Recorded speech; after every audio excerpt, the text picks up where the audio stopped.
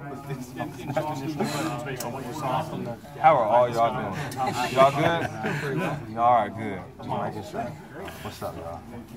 I guess how was it running out there today? How was a big day out there? It was good. It was really good.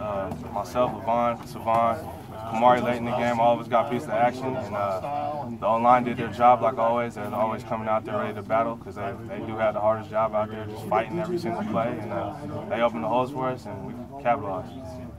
Was there a play early on or a couple of plays that you just felt this was going to be a good game for you?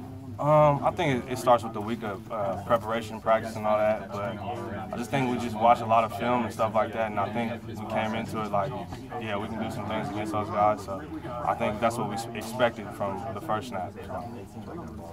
Was there any sense of trying to get back to basics today after the Arizona State game?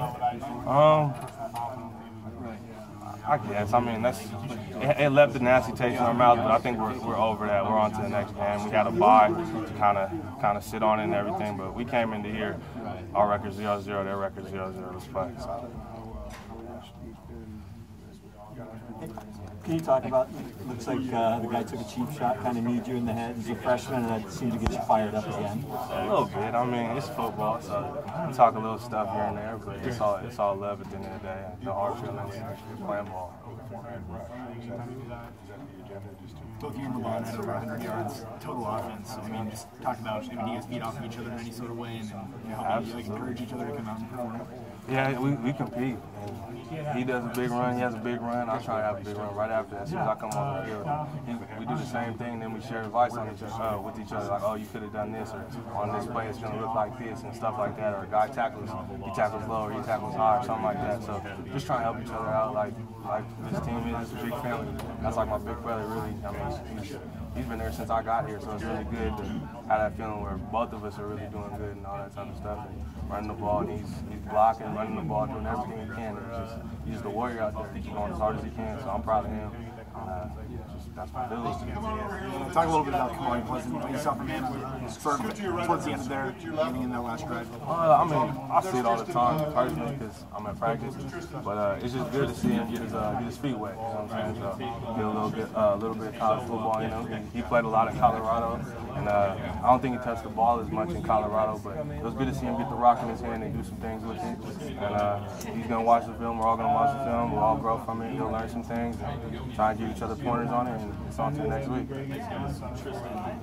Myles' offense has always been very balanced. Did it feel a little weird the way that it was so run heavy today? It felt good. Usually it's the other way, so it was a good feeling. Kind of laugh at Jake a little bit, so handing the ball off to us, but it was all good though. So. And it just worked out like that today, so it is what it is. It looked like you had a lot of joy out wide. Did you feel like you had the edge all day today?